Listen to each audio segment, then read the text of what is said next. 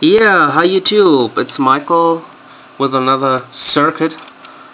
This time it is a CPLD evaluation board, a little starter board, which is based on an AVR processor that communicates, or might communicate, with this Xilinx XC9536 processor, CPLD. And yeah, this is the schematic, not so much to see here. So let's have a look at the real thing, which is over here. This is the board that I finished today. This is the CPLD. Comes in a PLCC package, as you can see. Let's have a look at the back side. This is the AVR, Atmega48. And right, I have this crystal resonator here for a system clock for the CPLD, a few LEDs to test the CPLD. Two of the LEDs are connected to the AVR. This is the programming header, which here is connected to this Xilinx Digital platform cable, as it is called. This is part of the Xilinx University program, so it's sort of official. Works quite well. Bought myself this little thingy here to get started with this stuff here.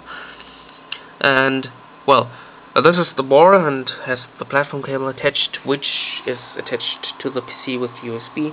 And let's do a JTAG boundary scan here with the Xilinx Impact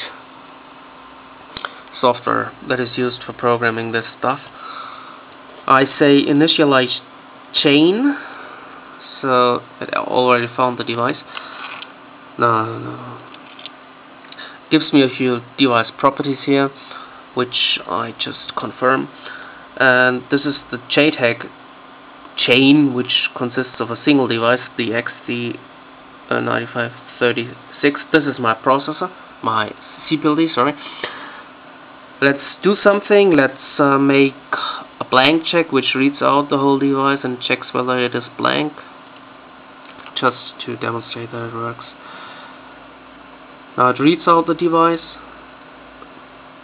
to an image on the PC and then checks whether there is a configuration on the device or not, and there is no configuration there, so it will say that it is blank. And there you go, part is blank. So this is about it. This time everything worked quite well, worked just right from the start, just as it should be. And I uploaded the project, the schematic and the board file and a layout file to my repository on my homepage, so you can rebuild it. And yeah, I'll keep you up to date. Thanks for watching one more time, and have a lot of fun.